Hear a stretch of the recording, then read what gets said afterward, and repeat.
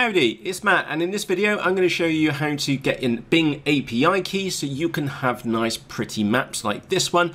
So if you're planning a mission, say here at Cologne Airport, so you can go up, down, across, like so, and up and down their runway when you're creating your mission, is that you get to see like this satellite view of the map, so it makes it easier planning a mission based upon ground features rather than road features, if that makes sense.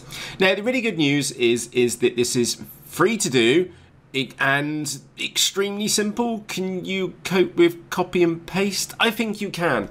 Right, so in the top right hand corner there's a little cog icon, and you'll notice that this maps provider is in here. So if I change this to OpenStreetMap and get rid of my key and then close it again, and I think I'll need to disconnect and reconnect. So if we now go back to mission control, oh my goodness me. So can you see the difference between these two? This, you could have just about done that mission on top of there or whatever I did, but it's not quite the same as actually seeing a satellite view.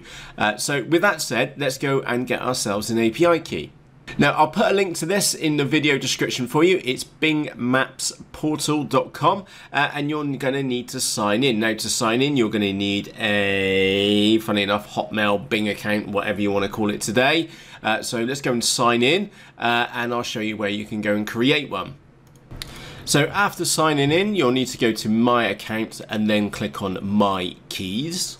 Now you already see here that I've already been and got a key created, so what you can do is either click on copy key or click show key, which I'm obviously not going to do, and then you could copy the key from there.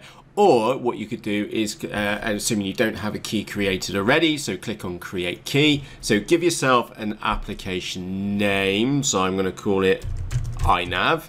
I'm going to leave that blank because it's not required.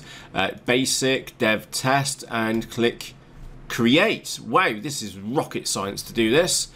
Fantastic. Wait for it to finish. So there we go.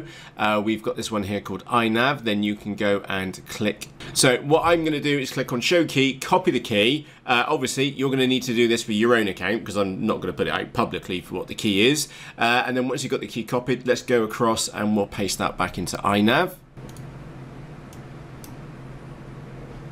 So back into iNav, just disconnect, click on the cog icon in the top right hand corner, change your provider to Bing Maps, then paste in your API key, click back on the cog, now connect to your flight controller and then go across to mission control, and happy days, we can now do a flight plan on Cologne Airport and see where we're going and anywhere else you feel like. So there you go, that's how to set a Bing Maps API key so you have a usable map within your iNav configurator.